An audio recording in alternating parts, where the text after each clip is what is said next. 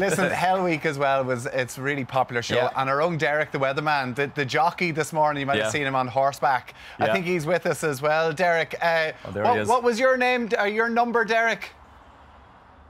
Oh, yes. I was number 9. And can I just say, it's really weird hearing DS Goggins, Ray, chat like a normal human being, because from the show, thanks, number 9. They just roared at us. I mean, from the get-go, you know what, I thought they would go kind of handy on us, because we were, and I use inverted commas here, celebrities, and I go, yeah, do you know what, it'll be an easy ride of a week. I mean, it was the toughest thing, and you know me now, I'm pretty hardcore, I get out and about, I do my triathlons, I've done a couple of half Ironman, and I thought I'd go, yeah, this will be an easy enough ride, and I mean, it was the most extreme week of my life, and I think what you don't see on TV is that we only had about 2 hours sleep a night, and we had food rations. I mean, they had us in such a high state of anxiety all the time. We didn't, like, they were throwing bombs into the room. We didn't know what was going on half the time. We were shifted to different locations. The bus was blacked out. We didn't know where we were going. And bearing in mind, there was 18 of us, and half the guys there, about 8 or 9, is that right, Ray? About half of them were ex-sport professionals.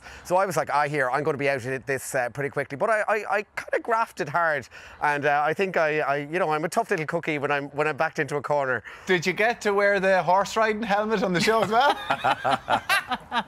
No, but I got thrown into a well, and they made me do the weather in a well.